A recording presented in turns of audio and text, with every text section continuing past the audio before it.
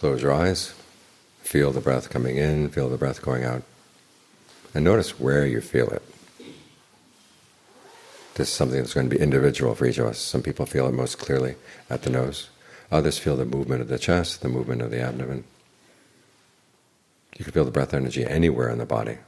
So try to notice where it's most prominent. Focus your attention there. And then ask yourself if long breathing is comfortable. If it is, keep it up.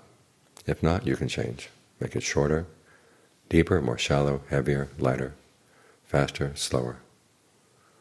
You can experiment for a while to see what rhythm of breathing feels best for the body right now. We're trying to establish our awareness right here, so we can see things clearly, what's going on in our mind, what's going on in the body. Because all too often our attention is directed someplace else. Things outside grab our attention, especially now with everybody having a screen they carry around.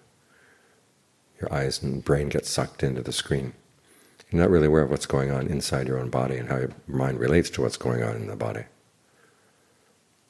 There's a lot of ignorance right there. We're trying to overcome our ignorance, because it's right here inside that the problem of suffering starts. We're not suffering because of the economy, we're not suffering because of the politics. We're suffering because of our own clinging and craving. So we have to look into that. Why? Why are we doing these things?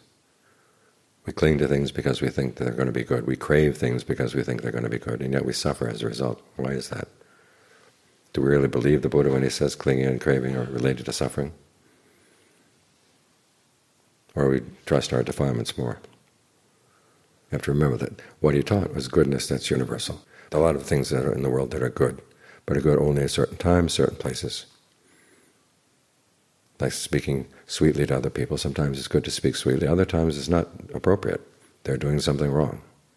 And if you don't speak harshly, they're not going to come to their senses. There are times when you want to dress nicely to fit in with one group of people, but then when you dress too nicely, you don't fit into others. So there are certain things where goodness is not universal. It depends on the time, depends on the place. But there are other things that are universal.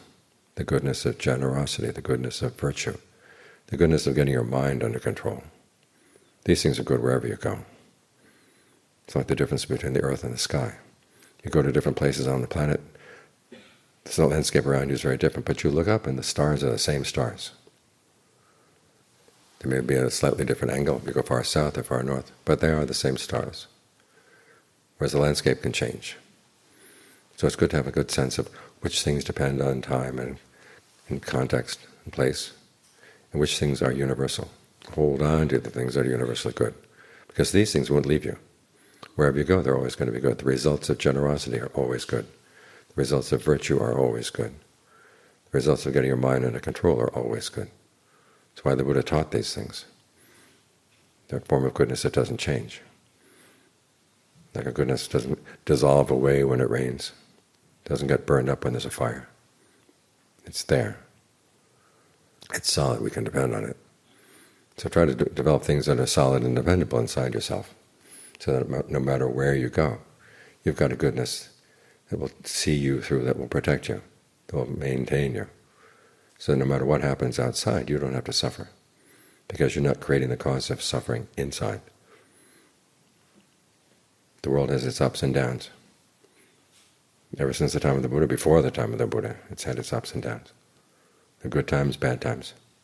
But you realize that if our goodness depends on the times around us, it's not trustworthy. But if it depends on the goodness that we generate from within, then it's something universal, and it's always there. So do your best to develop the kind of goodness that's always there and doesn't get dissolved away, doesn't get chased away when things change outside. That's when you show that you really do care about your well-being. And it turns out when you care for your well-being like this, you're also looking after the well-being of others. So it's a goodness that spreads around.